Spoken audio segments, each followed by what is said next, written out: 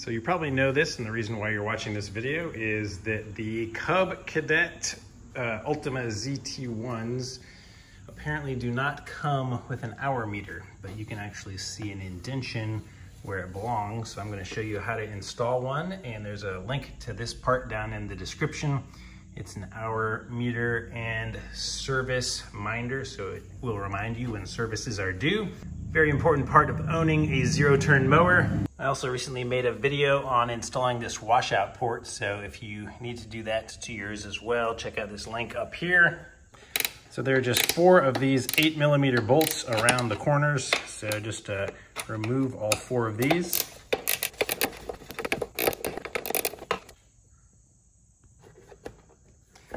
So once all 4 are removed, this cover just comes off and you can see all of the wiring down here.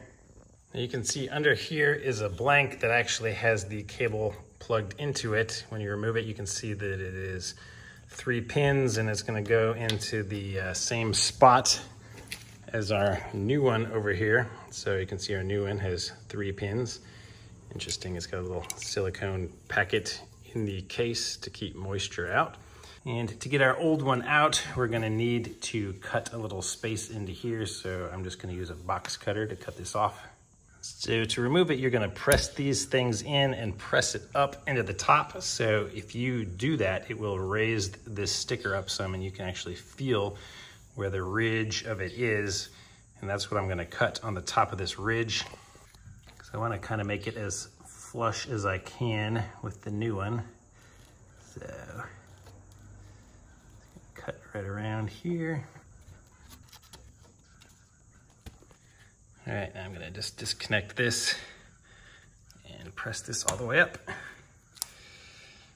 It's gonna pop out. All right, now we have a nice hole for the new one. So it turns out the blank was kind of installed upside down. You want this part to be near the inside of your mower when you snap it in here, and then you're gonna plug this up like this.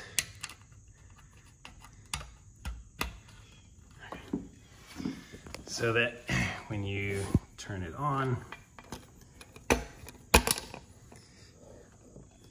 it's gonna come up first. It's gonna tell you your battery voltage, which is nice. So it's 12.0, and then it's gonna show you the hours. So there's no hours right now, but anytime that it is in the on position, whether or not your mower is running, it's gonna be counting hours. So don't leave it like this, because then you'll have an inaccurate count, and also you'll be running down battery, of course. Makes me want to be wary of buying these used, because somebody could just put a new one in an old mower and it would show a lot fewer hours on it than there should be. So here's our blank. It's got the rest of our sticker on it. Now, if you have a better idea of, I don't know, how to make this look better and save more of that to go underneath the edges, it would make it look a lot nicer, please leave some comments below to help some people out.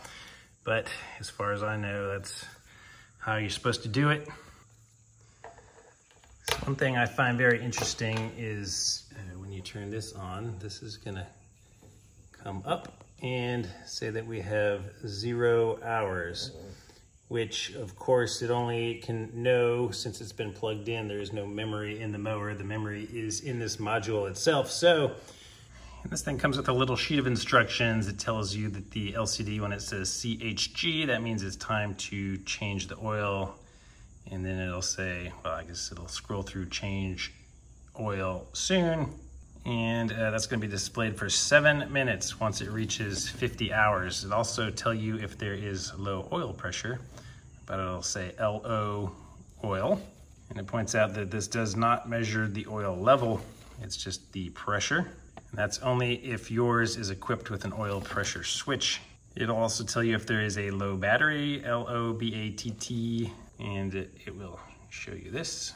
If the voltage drops below 11.5 volts, and it will remind you to clean your air filter. It'll say clean air filter time.